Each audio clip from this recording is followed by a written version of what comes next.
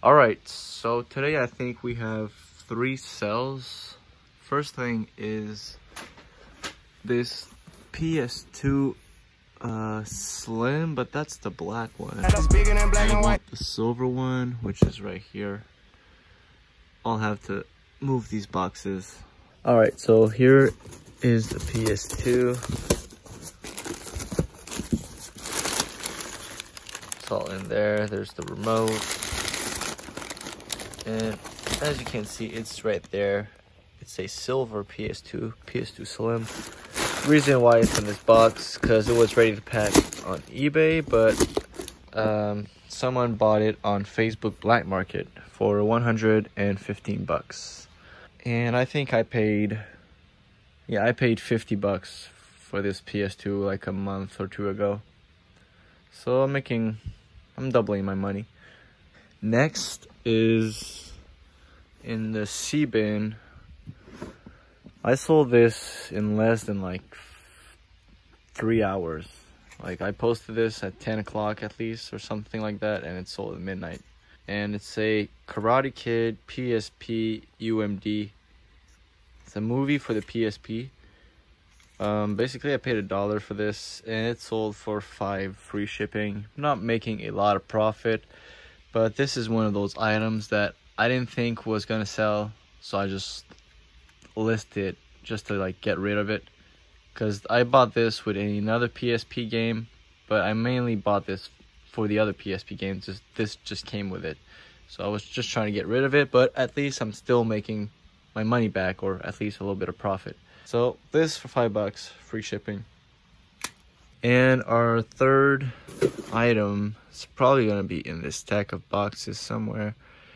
It's a VHS. Yeah, it's right there at the bottom. I'll have to move all these boxes.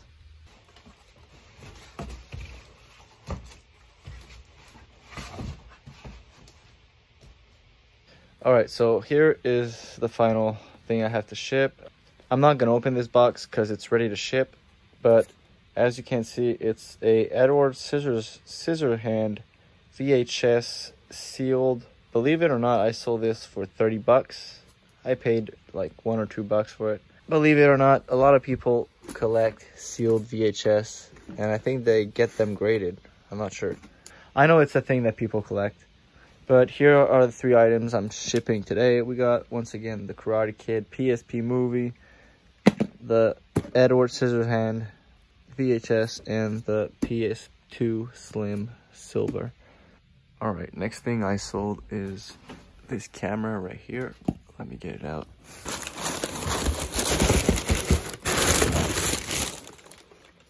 So it's a Polaroid Sun 600 camera. These cameras are pretty old, but they're pretty cool. Like you open them like that. And apparently there's a little square picture that comes out. I don't really know how it works, but I listed this for 20 bucks and I got an offer of 10 bucks, and I just accepted it because this is one of them things that was just in my basement. We don't know if it works or not, so I'd rather get 10 bucks than nothing. All right, another day, another sale. This morning I sold this pack of guitar strings. Not really making a lot of profit on these. These have been sitting on this shelf for a long time. Paid $5 for these, and I sold them for $8, making like $3 profit. Today, I have to ship 4 items. First one is a DVD. Where is it? Where is it? Where is it? There it is. It's a wrestling DVD. I don't want this stack to fall here. There you go.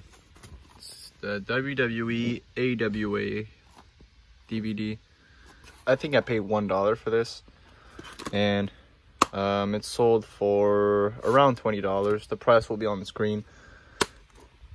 But anytime you see wrestling DVDs, usually they're good pickups. when they're old. The more old they are, the more value they have, which is common sense.